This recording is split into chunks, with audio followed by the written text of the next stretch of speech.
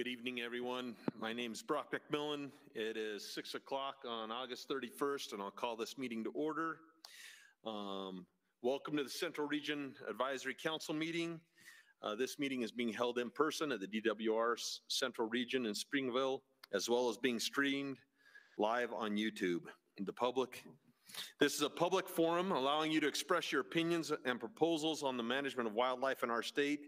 This RAC considers your ideas, opinions, and proposals and reports them to the Wildlife Board. The Wildlife Board, not the RAC, is charged with setting wildlife policy for the state of Utah. We all have our ideas and opinions about what's best for Utah's wildlife, and we approach this with tremendous emotion and passion. I'd appreciate all who wish to express their opinion to do so. However, I'd ask that we all respect each other's opinions and opposing views. I'd appreciate the audience keeping their emotions in check, allowing all individuals to freely express their opinions. Appropriate conduct will provide a smooth meeting flow, allow the RAC to listen, digest, and address all the concerns, opinions, and proposals offered. Don't be rude. I'd welcome all the RAC members, and we'll go through and do introductions. So we'll start with Mike Christensen. Mike Christensen at large. Eric Reed, BLM. Jim Schuler, non-consumptive. Chase Crandall, Ag. Ken Strong, Sportsman's Rep. And Scott Jensen, Public at Large. And then online, I believe we have Josh. Yeah, thanks, Brock. Joshua Leonard, Sportsman's Rep. And I don't see AJ. AJ said that he'd be joining us online, but AJ Maurer will be here as well. We definitely have a quorum. I'd also like to welcome the DWR staff, specifically those that have provided presentations and are available to answer questions. Those include Riley Peck, the once-in-a-lifetime coordinator. Oh, there he is. Okay. And Chris Penny, the Northern Region Aquatics Manager. So say welcome to the public that are attending in person or watching on YouTube. Those that are attending in person will have the opportunity to comment regarding any agenda item. If you wish to make a comment, you need to fill out one of the yellow cards that is on the table where you come in. You can hand that to Mike here on the end, and he'll pass it up to the front if you have a comment. The public that are watching on YouTube will not be able to provide live comments during the meeting. However, the presentations were provided in advance, and you should have had a chance to provide comments on the online format.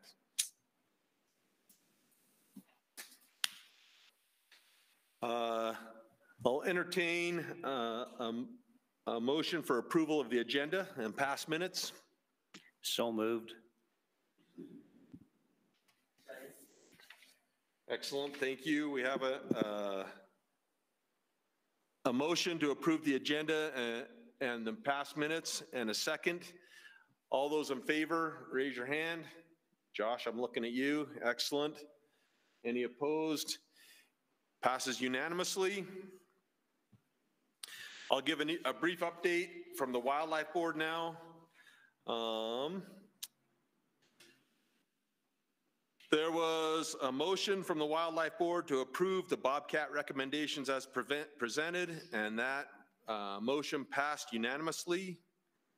There was a motion to prohibit the taking of collared lions with the use of hounds, excluding any depredation take for the next 3 years. That motion passed 5 in favor, 1 opposed.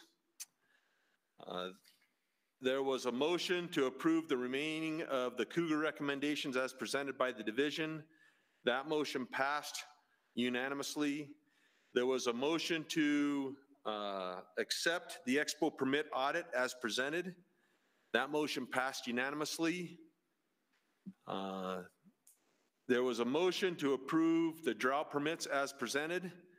That motion passed unanimously. And then there was a motion to move the division pool agenda items 5 and 6 from the September RAC meeting agenda. That's where most of the comments that we received online came from. Those 2 agenda items having to deal with technology and the use of cameras. And that motion passed unanimously. So we will not be discussing those agenda items in tonight's meeting. And that's what I have for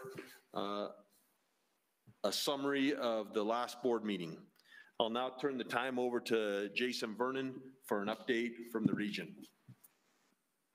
All right, thank you, Mr. Chair. I appreciate it. And again, welcome everybody here for tonight's meetings. I just have a few brief updates I'd like to give the RAC members.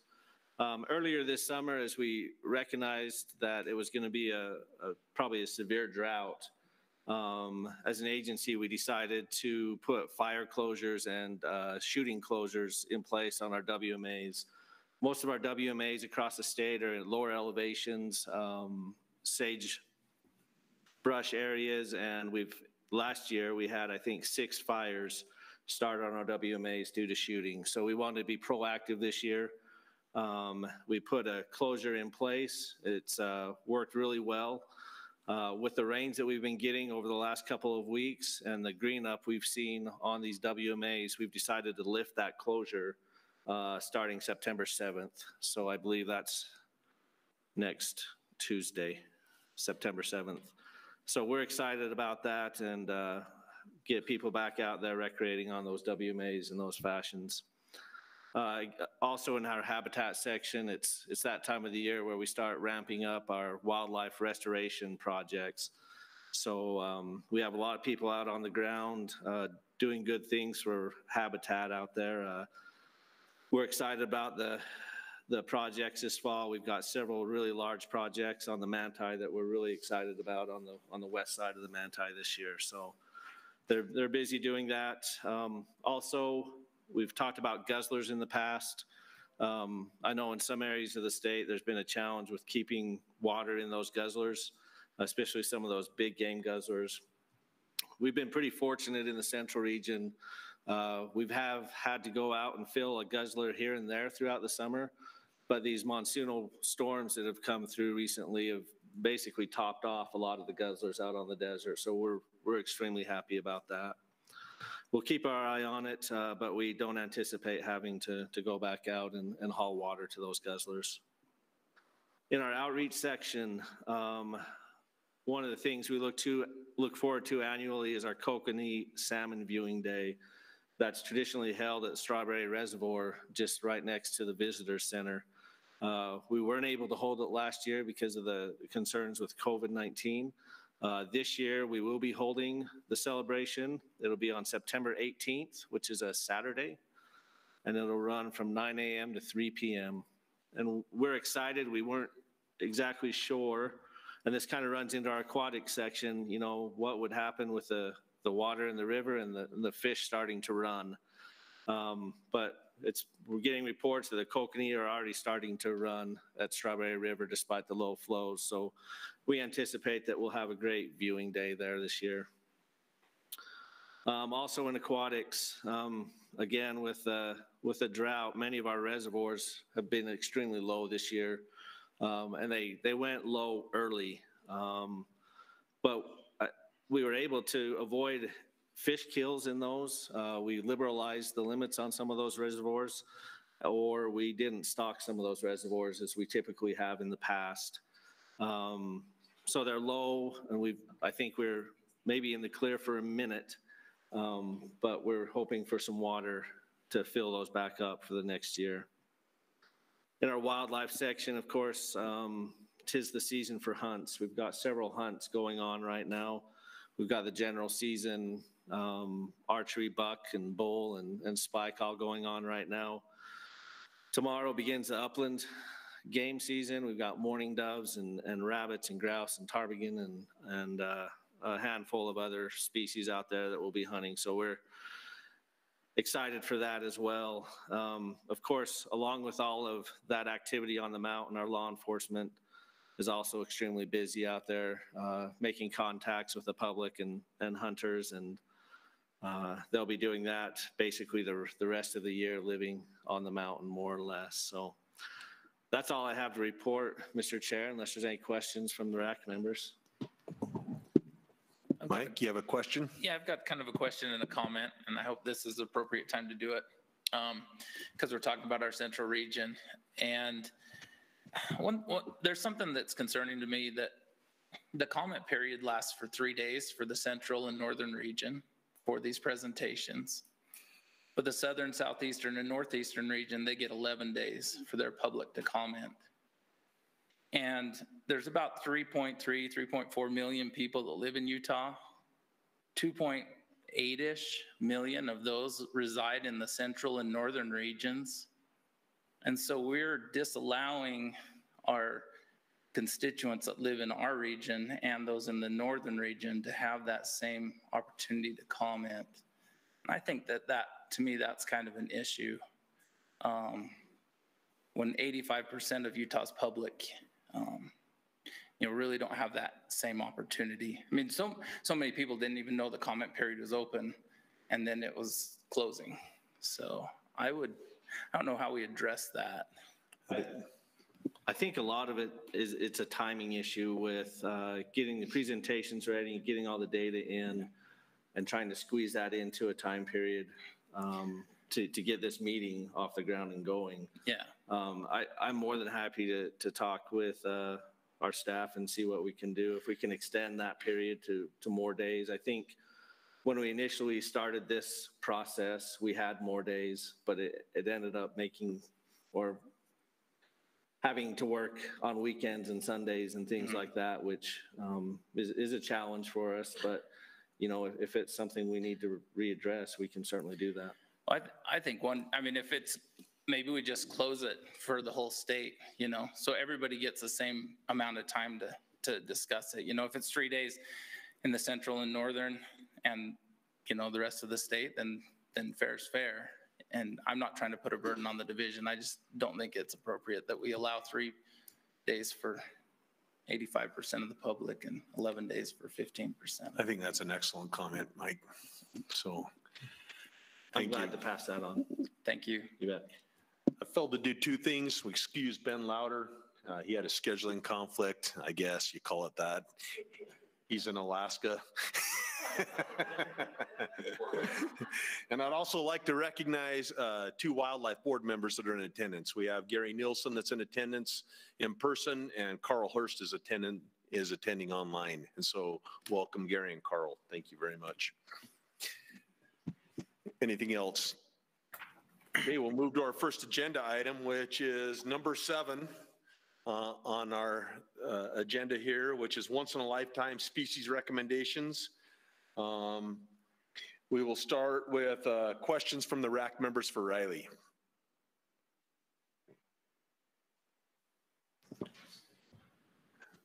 I do have a question, Riley. Yeah. Why are some species have really consistent seasons, like the moose? Every unit in the state has the same exact season. And like bighorn sheep, there are 5 different any weapon seasons, not including the ones that have multiple seasons on the same unit. They're just all over the place. Yeah, if we look at bighorn sheep as the example, you mentioned the first one. We have units that we hunt where we try for perceived crowding or crowding issues to split a hunt into multiple season dates. And so we'll have different start and end dates for essentially the same unit. And so that's probably the first reason. The second is if we have an archery only hunt, we don't want to place those on top of a rifle hunt, and our bighorn sheep have a few of those units that are extended or archery only. So we'll have those as different start dates. Another one is an effort to try and not overlap species hunts. Once in a lifetime species, you're not required to wear hunter orange, and so you try not to put them on another rifle hunt where one is required to wear hunter orange. There are probably other answers to that. I don't know how many of them are, completely adequate. I think that if we're being honest too, with bighorn sheep across the state, our once in a lifetime hunters want to hunt during the prime rut, and timing for rut activity with bighorn sheep varies greatly across the Rocky Mountain bighorn sheep and desert bighorn sheep. And so we have deer that are legislated to when we should start. Bighorn sheep, we get the option to have that within our management plan. So some of our animals outside of deer, vary a lot more for those reasons. Some of them are a lot more tight, but yeah, good question. So follow up on that. Why are some not? I understand when you split a hunt into 2 seasons and you're going to say we're going to give this group of hunters the first month and this group of the hunters the other month. But some units that only have one hunt, some are like just over 3 weeks long and some are over 2 months long. Why is there such a variation in season length among the seasons? I think the goal always for once in a lifetime species is to give you as much time as possible. We recognize that. One of the recommendations tonight is on the Zion unit where we had hunter crowding and we traditionally had that split into two. Now with less permits offered, we tried to combine that and give them as much opportunity as possible. So if there is an option to give them more time, then once in a lifetime species are managed for 100% success. And if we can give them more time, we do. If there are other conflicts then that come into play, then the season dates are adjusted.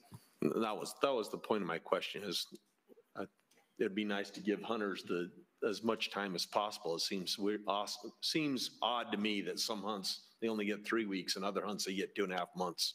So I don't disagree with that, and we'd be happy to look into the dates of any hunt. If you had any specific that you would want us to reevaluate, we'd be happy to do that. Anyway, I just wanted to try to understand what was going on. Yeah, there's multiple reasons, and I think they're all valid and all good, but honestly, it's a mixed bag as to why the hunt starts when it does. And our biologists do a great job, and I think the dates are pretty sharp, but perfect. Thanks, Riley. They can always be improved upon. Go ahead, Ken. Question on the Zion. You dropped it from 2 to 1.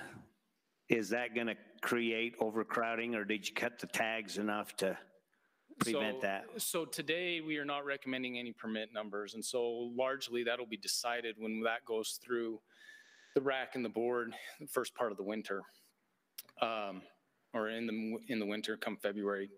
But we anticipate the numbers being cut enough that we would not need both hunts and the crowding would not be an issue. That is, we are anticipating that for our recommendation. We don't know what that would be. You guys haven't weighed in on it. The board certainly hasn't voted on it. But just in anticipating that we'd have enough to put it back into one hunt is why we made the recommendation the way we did.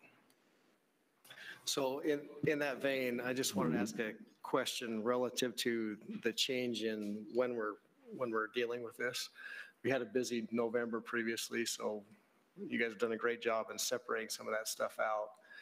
If come spring, when you have counts again, and you decide you've got more permits that you want to allocate, have we put ourselves in a bind now because we've dealt with season dates here that we can't address that in the future? Or what's the plan? So that's a really good question.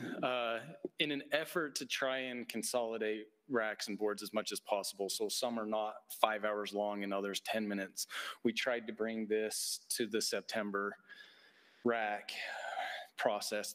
The challenge with that is for once in a lifetime species, we're still collecting data.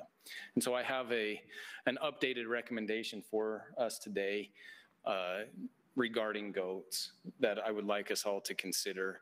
That being said, we're largely keeping the season dates and the hunt structure for most of our hunts the same, and permit numbers will be recommended at that time. We may recommend an additional permits or decreasing permits, but very seldom do we make a recommendation to get rid of a hunt altogether. With that being said, our biologist in the northern region just finished flying goats just this past weekend, and on our Chalk Creek Camas unit, we had a much lower hunt or much lower count than anticipated, and we counted 22 total animals. We feel like the count was good, but we certainly feel like we missed maybe some nanny kid groups. And so in talking to the biologists and the managers in that area, we would like to recommend, and this is not in the RAC packet, like I said, in trying to keep this as consolidated as possible, one of the challenges, we're getting ongoing data. We'd like to recommend doing away with the non-resident permit. Typically in our plan, we give 10% of the permits to non-residents, and we anticipate that we will be recommending lower than 5 and making a recommendation of not having a resident permit on that. So that is not in the RAC packet. That is something completely new. That is something we will be addressing at all of the 5 racks and then making that final recommendation to the board. But I felt like that kind of goes along with your question in that, yes, we're coming earlier. We're trying not to make November as heavy as it has been in the past, but it does come with some consequences. So let me get this straight, Riley. So you're recommending no permit or no non-resident hunt? Because we don't do permit numbers here. No non-resident hunt. Right. I Yes. just wanted to clarify. Thank you for that clarification if I said that wrong. We do not, today we're creating the hunt structure and dates for once in a lifetime species. We essentially do not want to create a basket for somebody to put in for a hunt that there's no prize to win, if I could put it that simply. So to be clear, you're anticipating this hunt will have just a couple of permits, 1 or 2, 3, something like that? We anticipate that we will certainly have less than 5 that we are going to recommend. And certainly the board could see this differently and recommend 6, 7, 8 permits, and at which time we would normally give a non-resident permit, but due to this recommendation, we would be without one for the year. So it doesn't tie the hand of the board and how many permits they can recommend when that time comes. It just states that we are pulling the non-resident permit off the books for this hunt, or making that recommendation, if that makes sense. Thank you. And that's just for the bighorn sheep? That is just for mountain goats on the 1 unit in the Chalk Mountain Creek goats? Camas. Yes. What has the trend been on that unit for population numbers? Is this a substantial big increase Yeah, all at once? it's a substantial decrease for sure. We flew last time in 2017 and we counted 104 goats. We've offered somewhere in the ballpark of 9 to 12 permits over the last 3 to 4 years, with ranging from 92 to 100%. It has been a successful hunt, but due to drought and difficult winters and just climatic events, we believe we've had lower than normal goats. So do we have collars on these goats? It's not a migration issue. You think it's a mortality issue and a recruitment issue then? So we don't completely know, if I'm going to be completely honest at this moment. We don't have collars on there. We do have plans to put collars on this year though. So hopefully we will get a better idea moving forward. So since the last time you surveyed, we had that severe winter where all the deer died in that area with an abundance of lions. I mean, I wonder if there was any prey switching up there. So certainly that could be the case, but I mean, if we're being honest, this is one of those events that we're hoping to gain more information on, and I don't have an educated answer for you at the moment. Yeah. Riley, just in general on your once in a lifetime hunts, is the age class and quality of the animals changing over time in addition to the numbers?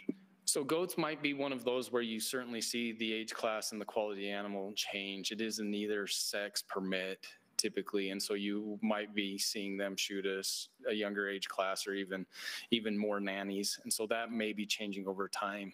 I'd have to go back to the data to answer that question completely, but that is not out of the realm of the imagination, especially for goats. It wouldn't be as likely for other species. Question for you, Riley. On the Nebo archery mountain goat hunt, it goes until October 2nd, but the rifle hunt there starts October 1st. Okay. And when we talked about having these hunts, we didn't want to overlap them because of. So, right. So generally speaking, that is a goal. Another factor that comes into play when we're talking with mountain goats is the typical elevation at which we are hunting them, road closures because of the Forest Service, the ability to access them. There are many factors, especially on mountain goats, that come into play as well. And maybe Rusty has more information or light on that specific unit in his region, but I believe that a lot of the dates for mountain goats are centered around access and the ability to get to them at certain times of the year. So I understand that, but to me, that doesn't, having it go for an extra day for the archery hunters, or 2 days actually, because it would be the first and the second. That just seems, it seems like they got it backwards, because you'd want the one to end on a Friday and the other one to start on a Saturday, rather than one end on Saturday and the one start on Friday. Yeah, and that's kind of, that one perplexes me a little bit, just because. So I know some guys that archery hunt mountain goats, and they put on a white sheet or a white clothing to get in close to the mountain goats, and now we're turning them into, potential targets and issues, and where you don't have to wear hunter orange for once in a lifetime. I'm uncomfortable with that end date. I just want to put that out there. Okay. So.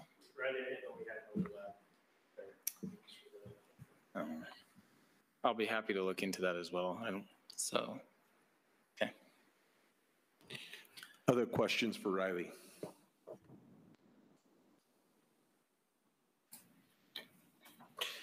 Hey, Brock, can you hear me? Yeah, go ahead, Josh. I want to change the subject off of sheep unless somebody else has a sheep question or a goat question. Go ahead, Josh. Riley, I was looking at the boundary change for the Bison, Bitter Creek, roadless area. Yeah. And I was trying to get a better dial on it. I have the map pulled up right now, and I wonder if you could maybe help distinguish for me that northern boundary change for that, and how it got set and why, because I couldn't quite tell the boundary change, and I'm trying to understand the rationale. Yeah, I'd love to speak to that. So we have the southern portion of the Book Cliffs unit that over the last few years has increased in bison density. We've been getting a lot more of our bison hanging out there permanently. On top of that, as we survey our hunters and we discuss that, that is an underutilized area for our hunters. It does not get access very much, and most of those that draw the Book Cliffs area do not go down into that south portion. So that's the first part. The second part is we are also seeing an increased number of bison in the roadless area. And as we increase the number of permits there to try and address the harvest, it's relatively small. It seems huge when you're on foot, but to a bison, they can be pushed out of the roadless area quite easily. So in an effort to address the amount of harvest that we need and also provide an opportunity for hunters that may want to hunt a different location without pushing the bison out, we've combined or made the recommendation to combine the south portion of the roadless or south portion of the Book Cliffs with the roadless as one unit, and then leave everything to the north of that as the other unit. So in the presentation, it looks as though, Josh, we're making two brand new hunts, and the reality is we're just addressing the boundary. The south portion of that Book Cliffs unit is much more difficult to access. There's a lot less roads, trails. It lends itself and is a lot more similar to the roadless portion of the Book Cliffs, and so we're hoping that it just meets the needs of that hunt a little bit better without putting the pressure. The bison don't leave. That was the idea behind the boundary change for that. And so basically, I'm just trying to understand it again. You're adding that Bitter Creek unit, which I'm not as familiar with, to that roadless southern portion so that folks who potentially draw a late season hunt or the roadless hunt also have an opportunity to hunt the Bitter Creek section of that as well. Is that right?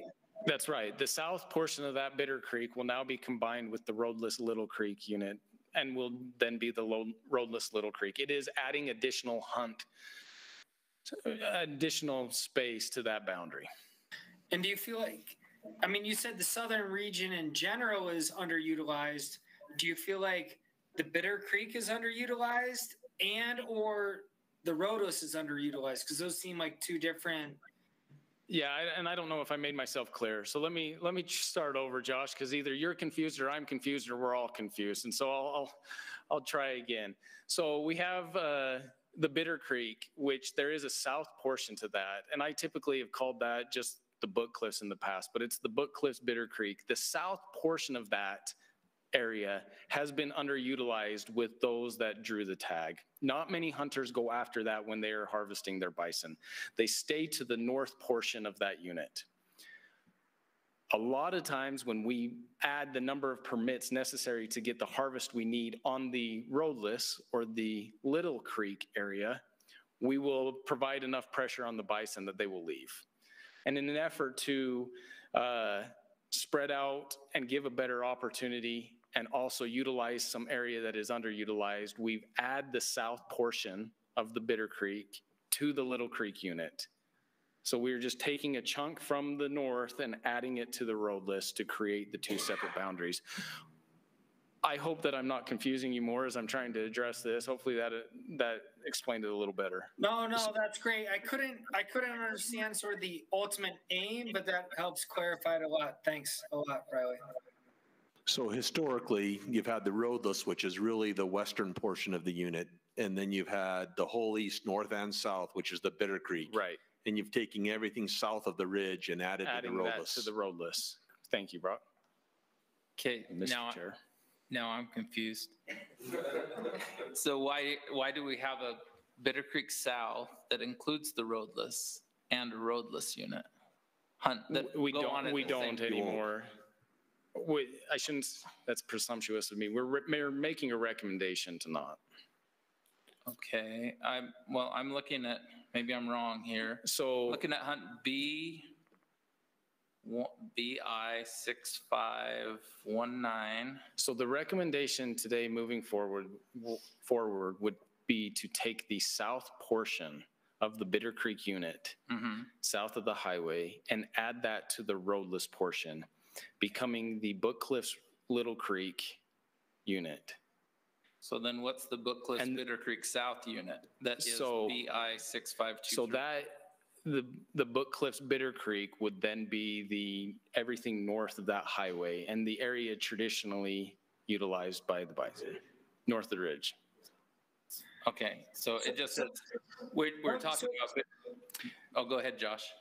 Well, so now roadless hunters have the option of hunting the Bitter Creek South, if I'm understanding it right. So they've essentially signed up for a roadless hunt with an additional roaded area within their own unit. That is correct. And it's the portion of the unit with the least amount of roads. Relatively speaking, it has the least amount of cattle and horses, and so we do not get some of those trails that you're familiar with if you've been or spent any time out on the Book Cliffs. And so it for all intents and purposes relates a lot more to the roadless than the rest of the Book Cliffs. Okay, so then what's BI 6523? What hunts that? I'm sorry, I don't know. It's called the Book Cliffs Bitter Creek South. Is that the recommendation, or is that one that? I'm just on the attachment that I was sent out. Okay. That's why I'm confused, because we keep talking about the Bitter Creek South going in with the roadless, but we have two hunts that one's the Bitter Creek South and then one's the one's the roadless, and they both are October 8th through the October 20th. So if they're different hunts, if we're looking at the RAC packet, they may share a hunt boundary. And is one a cow permit? No, they're both hunter's choice. BI 6519 is the Book Cliffs Little Creek Roadless Hunter's Choice.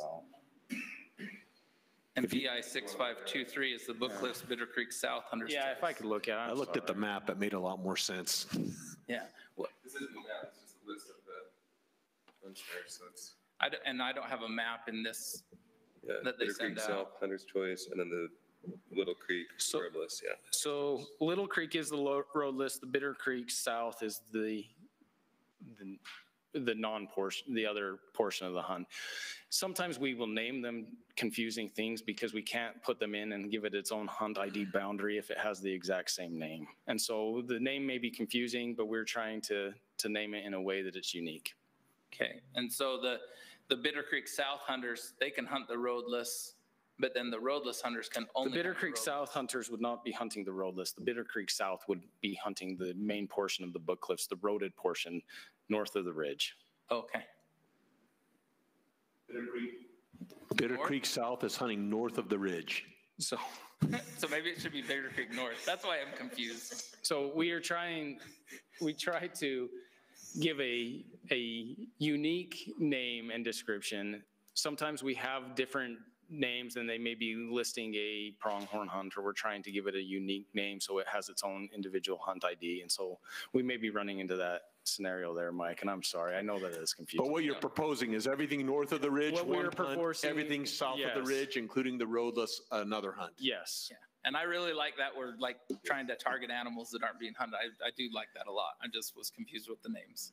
Yeah, and you know what? In trying to respond to you, I think I confused everybody. So. Any other questions for Riley? I've got another follow-up on that. Go ahead, Scott. Is there a difference in draw odds between the previous roadless area? are we creating a situation now by putting roads in it that we're going to change the draw odds of that? That'd be tough to anticipate, but I don't think so. I think our problem and part of our desire in wanting to give them more area to hunt is that we are increasing the number of permits. And there's a part of us that are maybe fearful that we would increase the pressure so much that the bison in the roadless area would move and bug out of the area. And so by increasing the area to hunt, it may accept more hunters as a whole, and that's part of the objective and part of the desire. So are they moving out of the unit that's huntable, or are they just moving to the northern unit? Sometimes we push them so hard they'll even move to the tribe, so they are moving out of the area that is huntable. And sometimes they move to this south portion that is underutilized with the other area as well. All right. So go ahead, Ken, and followed by Chase. Yeah, I've had a couple of people ask me, and I'm not familiar with the area or the way that the bison hunts go, but is there still the over-the-counter bison tags? Yeah. And this does not affect them? No. Thank you. So just to clarify, going off of Scott's question, the number of permits for all of the hunts for the once in a lifetime are all decided by the board, correct?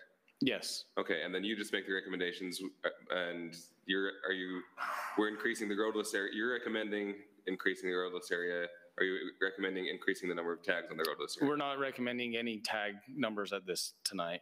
Sure. In years past, even with the number of permits that we have, even if they stayed status quo, there's a fear that we're pushing bison out of the area and moving them into that south portion or off onto the tribe. And so regardless of the number of permits recommended, that we feel that this is an appropriate boundary change. One last question. So is that why the dates are so short? Is so that we don't continually pressure those animals out of the area?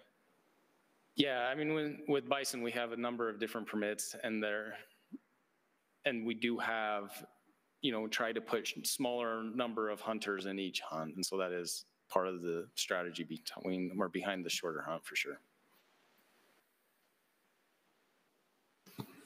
Any other questions? Okay, Regional Supervisor, summarize public comments.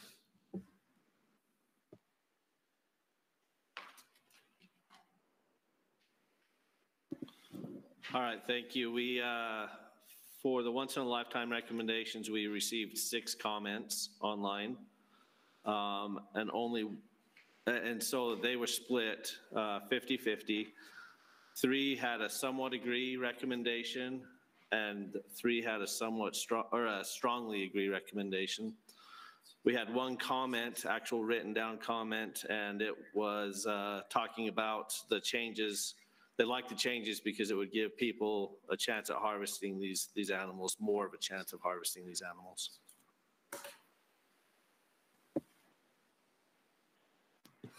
Okay, we don't have a public comment for this topic item. In fact, Mr. Dodd, that item is no longer on our agenda this week. I'd still like that. You got it. We'll do that after the agenda items, and you can talk about it. We can hear your concerns. This is a place for you public to express their concerns. Any discussion among the RAC on the once in a lifetime recommendations?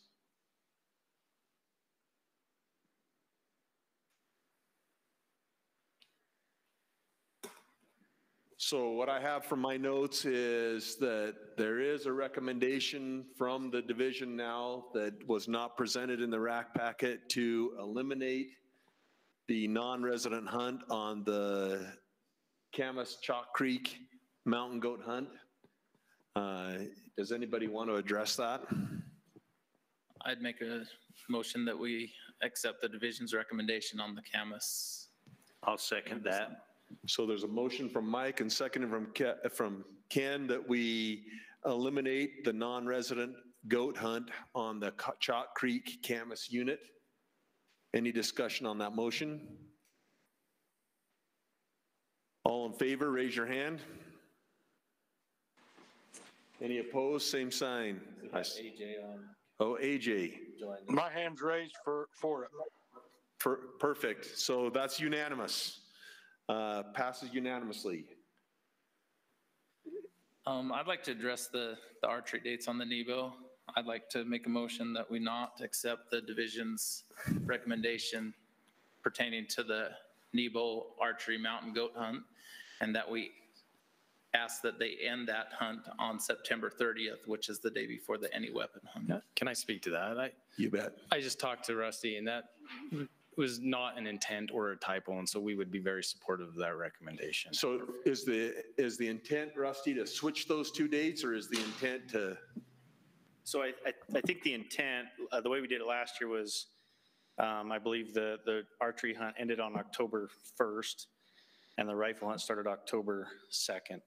So with the date shift, that would have the archery hunt ending October 2nd and the rifle hunt picking up October 3rd, which I don't believe is a Sunday. I think that would, so that would be my. I think the 2nd is Saturday and the 1st is Friday. You looking at that right now, Mike?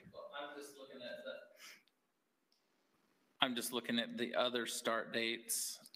This is for, so October 3rd would be a Monday, so that would be okay to start a hunt that day. So, okay. So I think we have two options. Either we publish that as a typo, or probably the simpler way is if you want to make a recommendation, just to have the rifle hunt start the 3rd instead of the 1st. That would be. The 3rd's a Monday? Yeah. Correct. I'd rather start the any weapon hunt. I don't like it called the rifle hunt because the archers can still hunt that hunt. Correct. So just a pet peeve of mine. I'd rather they start on the 2nd. I'd rather they start on the. So you're making the recommendation?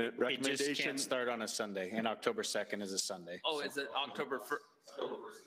Okay. Okay. Okay. So let me just see what the division has in there. In theirs. So would you propose that we edit the recommendation for the archery hunt to end on September 30th? September 30th. So, okay, really quick. So it's next year. Yes.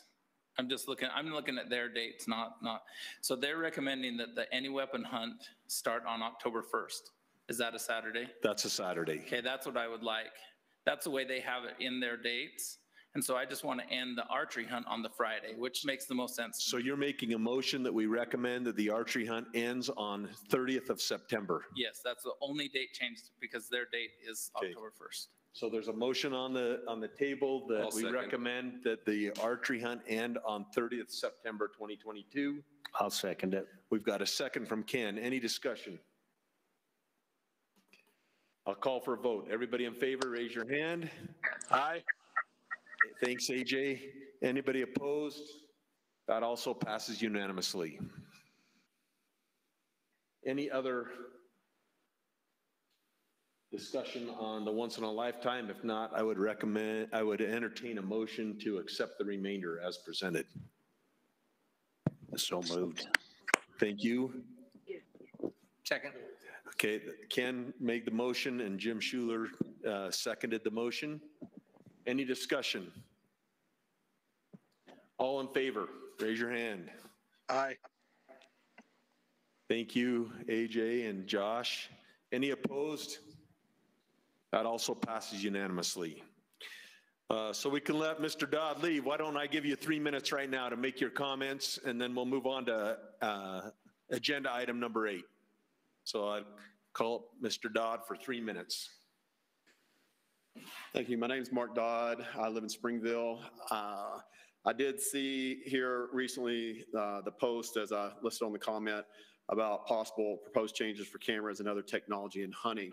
And I am glad that they decided to wait and poll some more. I'd be interested in knowing how that polling's happened. It said they had 6,000 before and gave some results. But I'm reading this, and I'm an attorney by trade, so I start nitpicking things when I read it, and it immediately had as a glaring fault. Now, whether you're for or against removing the cameras that can transmit photos immediately, we'll say that for comments on another day.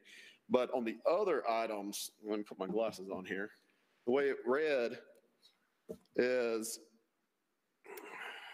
Another proposed change is not to allow any night vision device to locate or attempt to locate a big game animal. This would go into effect starting 48 hours forward. We'll skip that. This includes the use of night vision device, thermal imaging device, infrared imaging device, and other electronic devices that enhance the visible and non-light spectrum. This type of technology has increased. Okay. The way this is written, maybe there's more to it that gets published and sent out that we don't get to see, but almost every camera that I put out has those same technologies. So you're banning the use of any camera by the way it's worded now. Maybe the intent is so someone can't use a binocular, or some other type of scope or device in order to see with those things for scouting at night. But the way it's written right now, it says you can't use a camera at night. So you'll have to remove every camera out there the way you currently have this worded. This is poorly done unless your attempt is to remove every camera. And if so, that needs to be made clear that it's not just the cameras that transmit a photo when it takes it. It's every camera has to go. The way it's written now, it's very confusing, and I think hopefully not intended. Those are my comments. Thank you, Mr. Dodd. We'll make sure that we remember those comments when this does come before the RAC. I'll do that. Oh, perfect. And okay, now we'll move to agenda item number 8, which is the fishing recommendations. That's who it is. That's who it is. Oh, and Craig Walker's here to accept any questions. Questions from the RAC regarding the fishing recommendations. I think there were 2 major changes. One was to allow the harvest of any 2 cutthroat trout in Bear Lake, and the other one was to postpone the opening of fishing on the pond at Willard Bay until September of next year. Is that correct? Correct. Question for you. Sure. Whether Utah makes this recommendation change or not to Bear Lake, Idaho is making this change anyway, correct? If it passes for them, yeah. They go through a similar process. They have a motion to going through for this? Yeah, okay. Being in interstate water, we try to actually manage, with the same regulations across those 2 state boundaries, so yes. If the motion does not pass, or if the board does not accept the recommendation, will Idaho honor that as well, or? It depends on if their board passes it or not. Okay. Yeah, we try to defend it as much as possible, and I think the research that we've done, the work that we've done on Lake with our special project up there with Scott Tolentino, definitely points to the fact that this is justified. It puts us in a position where we are addressing some of the strategic objectives that we have as a section and a division, which is to basically allow natural reproduction, to provide fishing resources for anglers moving forward, which gives us enough freeboard in our hatcheries to maybe put fish in waters where we don't have that capability.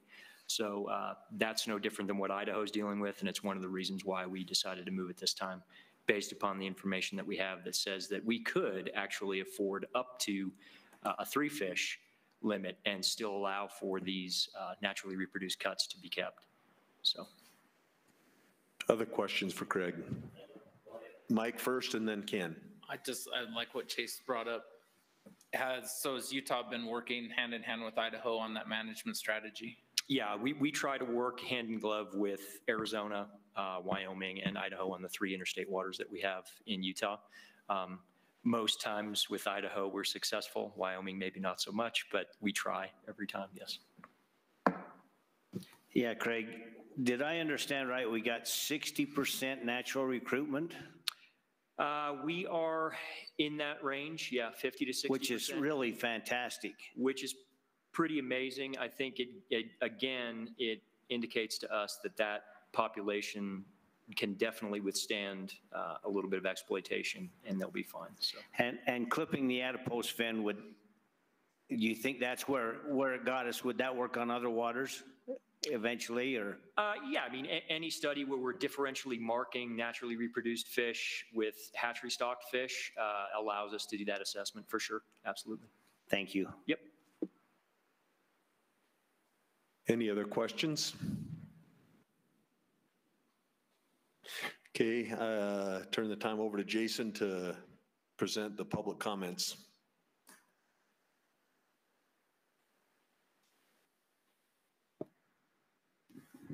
All right, thank you, Mr. Chair. On this, we also had 6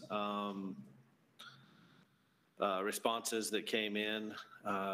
We had 33% were strongly disagree, 33% strongly agree, 16% somewhat agree, and then another 16% were neutral, neither agreed or disagreed.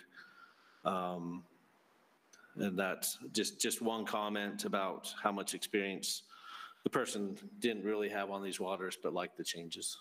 Yeah, and just as an aside, that does dovetail with what we found in the statewide survey where we had, upwards of 3,000 respondents. I forget what the exact number is, but, we were in that 70%, 75% in support of, and when I say in support of, I mean neutral all the way up to extremely supportive, so.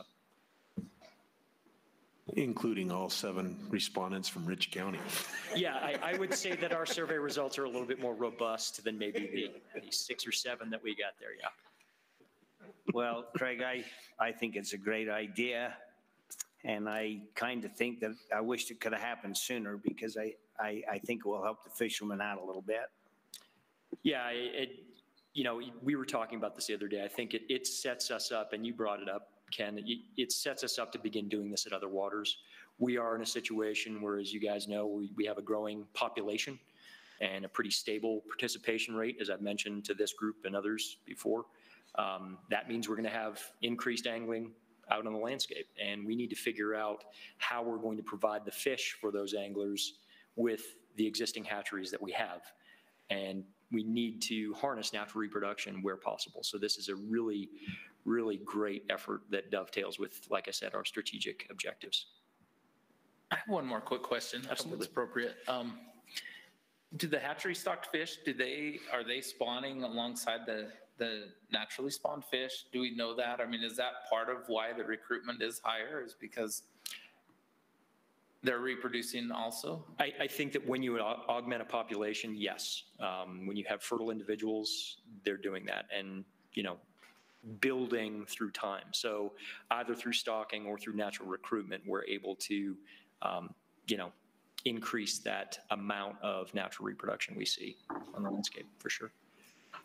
Yes, but 60% natural recruitment is fantastic. Strawberries under 50. And so they have a really good facility up there to do it. So I think it's a great move. Yep. Just one other thing to mention that I've got in some notes that these guys wanted me to point out. The study that we did through University of Idaho, Mike Quist is a professor, friend of mine up there, really robust work. And I mentioned that it indicated that we could actually allow for 3 trout to be harvested. We're not recommending that change, but it does indicate to us that we have freeboard within the population of fish to accommodate even more anglers. So it's really good. We have that natural recruitment going on, enough so to sustain the amount of angling that we see currently, but also enough so that we're going to be able to sustain that moving forward, which is really cool. So. Hey, Brock. Go ahead, Josh. To follow up on Mike's question, and this is a question I don't know, I'm curious.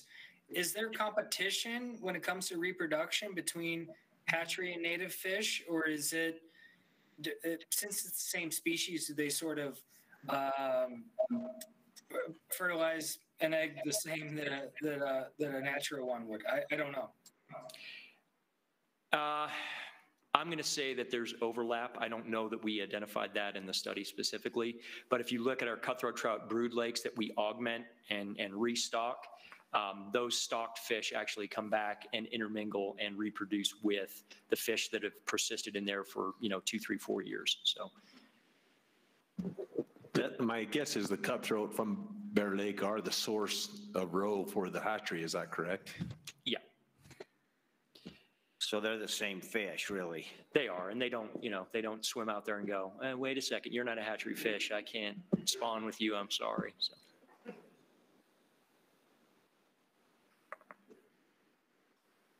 Thank you. Okay. We have no public comments, so I'll turn it over to the RAC for discussion on these 2 recommendations. And if there is none, I'd entertain a motion. I'll make a motion that we accept the division's proposal as presented. I'll second. So we have a proposal from Ken that we accept the recommendations as presented, seconded by Chase. Any discussion on the motion? All in favor, raise your hand. Aye. Those opposed, same sign. That passes unanimously. Thank you, Mr. Chair. Thank you. Thank you, gentlemen. I don't have anything else on the agenda. Does somebody have anything they want to bring up that we would like to discuss tonight? Hey, Brock, I have one more question. Yeah, Josh. I wanted to ask this when Jason was giving his overview earlier, and since Craig is here and we got a fishery guy, I guess my question has to do with the liberal quotas that were set by emergency drought conditions this season. Since we got some fishery guys in the room, I'm just curious, like, what's the status of our lakes and reservoirs and streams? Like, are we going to be okay next year? I guess Jason brought it up and I wanted to ask it then and I didn't raise my hand quick enough because I'm online and there's a delay. But do you feel like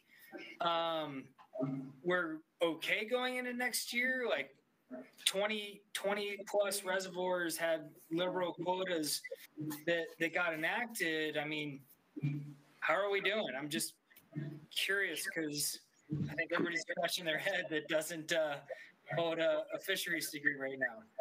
Sure. Great question, Josh. It could have been that I ignored you when I saw you raise your hand too, not just that. No.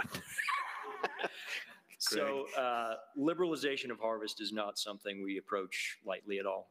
Those fish are expensive to produce. Like I said, we have limited hatchery capacity, and we don't just quote unquote like to waste them, if you will, in trying to liberalize limits.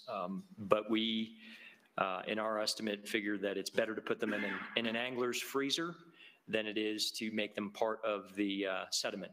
And that's where they would end up in many cases in a lot of the reservoirs. And the lake elevations that we're seeing this year are just, something we haven't seen before. So we did it in a stepwise manner. We did 3 individual examinations, and that gave us, in our minds, the flexibility to maybe back off on some of those if we saw water conditions improving.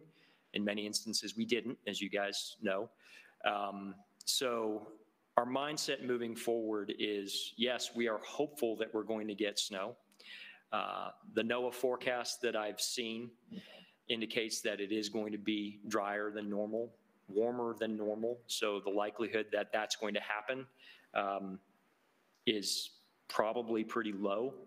With that in mind, we've come to the understanding that this isn't just a one-off, that we are indeed in the 20th out of 22 years of what's termed a mega drought, right? This is a long-term thing. And also that this is probably going to be the new norm that we're going to struggle with moving forward. With that mindset, and I think for those of you that were present at the RAC and board training or saw that, drought was the case study that we gave of our process. We are going to be doing this in a strategic fashion. We're going to be looking at what triggers we might be able to identify early on in a year, specifically snowpack. That might give us an indication as to what we want to do moving forward as far as how we outlet those fish from our hatcheries to various waters. We do not want to approach this in an emergency reg fashion moving forward. It just doesn't make any sense either for the anglers, for you as RAC and board members, or for us as managers. So hopefully that answers the question. Thank you. Go ahead, Ken. It just brought to my attention. Of course, we have a lot more anglers in Strawberry than Bear Lake, but we have a lot of cutthroat in Strawberry too, but the natural recruitment in Strawberry is 30%.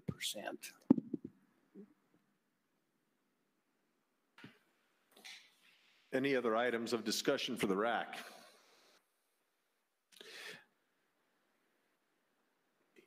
So I move to adjourn.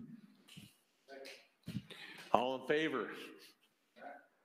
Okay, we're adjourned. We can stop that. And then I think you have a comment? No?